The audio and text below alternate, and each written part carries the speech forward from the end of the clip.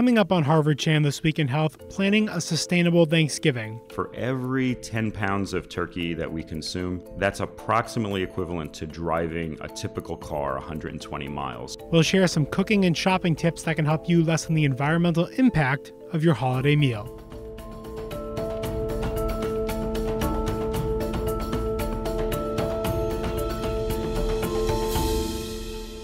Hello and welcome to Harvard Chan This Week in Health. It's Thursday, November 17th, 2016.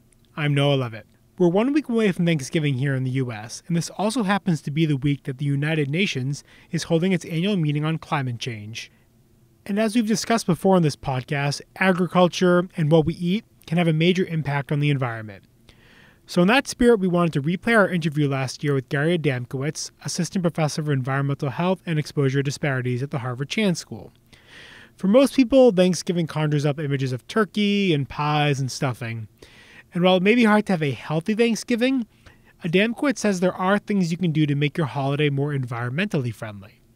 And the first question we asked him, how can you be sustainable on a day that's dedicated to indulgence? I think we should put the day in context. I don't want to demonize a day that focuses on family and celebration, but I think because it is a day of indulgence, it's a good day to think about these broader issues. But we shouldn't focus on one day and ignore what happens on the other 364 days a year. What does it mean when we say eat or shop sustainably? It's about taking a close look at the way we grow, transport, process food. How do these things affect our local environments, the global environment? Probably the biggest sustainability issue we face is climate change, but there are lots of other issues to think about: water scarcity and quality, air pollution, biodiversity, soil quality. And you could really fold in a lot of other big issues: animal welfare, ethics, fair trade. All can be considered in your personal plan or an institution's plan for providing and eating sustainably. I'm thinking of the context of Thanksgiving, and I think for most people, vegetarians aside, most people think of the turkey as kind of the centerpiece of the Thanksgiving meal. Is buying a turkey sustainable? I think a lot of people, when they raise the issue of sustainability, they frequently go straight to the issue of food miles and how do we eat locally. I think eating locally can be important, especially when you get to know your suppliers who are doing the right thing. But we shouldn't focus just on food miles, and the turkey does raise an important issue. So to give you a sense of the environmental footprint or carbon footprint of livestock, or turkey in particular, so a 2011 analysis by the Environmental Working Group showed that the carbon footprint of a pound of turkey is approximately equivalent to 10.9 pounds of equivalent CO2. So what does that mean? So on a per pound basis, that's about 58% higher than chicken, but 60% less than beef. So it's kind of in the middle there. And if you put this in context with other things we do, that means that for every 10 pounds of turkey that we consume, that's approximately equivalent to driving a typical car 120 miles. So I think it's useful to think about all the decisions you're making on a daily basis and put food decisions alongside other things. So just to give you a rough sense. So let's kind of move to other parts of the menu, thinking sides, vegetables. What can people do there to maybe make some more sustainable choices at the rest of the Thanksgiving table? One is that you should really think about in-season produce that doesn't require a lot of energy inputs, such as heated greenhouses or cold storage. Where you live is a big factor here, so certainly if you're in California, you have a lot more options. But even for those of us who live in the Northeast, the good news is that many traditional Thanksgiving foods are in season, accessible. You can get local and fresh cranberries at this time of year in New England. If you go to, you can actually get winter squash, potatoes, turnips, beets, carrots, onions, celery root. Those are all fresh at this time of year. It's a good idea to try to cook from scratch. This is certainly a practice that people embrace at Thanksgiving. Heavily processed foods carry more embodied energy.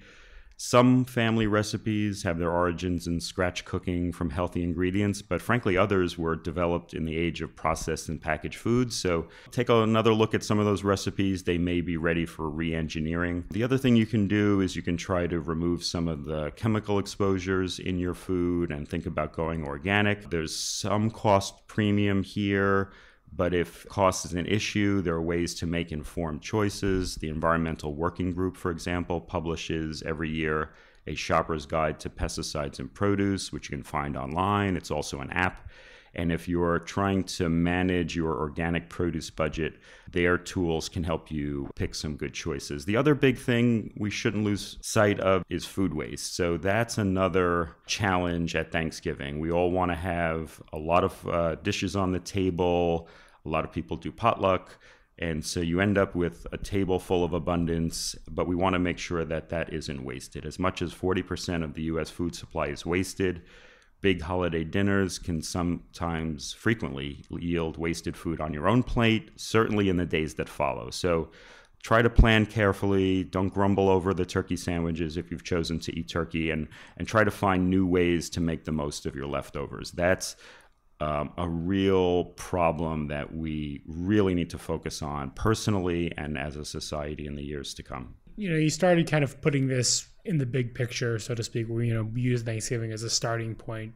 But I think the takeaway really should be that the steps you might be using at Thanksgiving are things you can work into your meals and your shopping every day throughout the year. Let's put diet in context with everything else we do on a daily basis, everything else we do throughout the year. In a way, if you think about the carbon footprint of Thanksgiving, probably the biggest footprint of the holiday is in our holiday-related travel. I'm not suggesting we all stay home, but once again, it's a way to put all this in context. I think according to AAA, 47 million Americans will travel at least 50 miles from home. That's part of the holiday, but every day we're making decisions about how we heat our homes, what cars we drive, what travel we engage in, what products we're buying. And so if we're thinking about energy, we're thinking about the environment, let's put it all together in our decision making. I think it's a great exercise to ask these questions. We don't want this to be a stressful day, but it's a great place to start. So think about how you can make holiday meals more sustainable. Don't make the perfect the enemy of the good. Start somewhere. So start with a side dish or two. Try substituting ingredients. If you're accustomed to canned ingredients, try a switch to local fresh ingredients. Get to know your local farmers markets. Get to know local suppliers. In some cases, trying to make these better decisions, there'll be a cost premium, but in a lot of cases, not. It's good to start this conversation in the big picture, but we should end it on the big picture. Thanksgiving is about culture, tradition, sharing experiences with family and friends. I think everyone needs to relax, enjoy yourself, be grateful, and just start somewhere.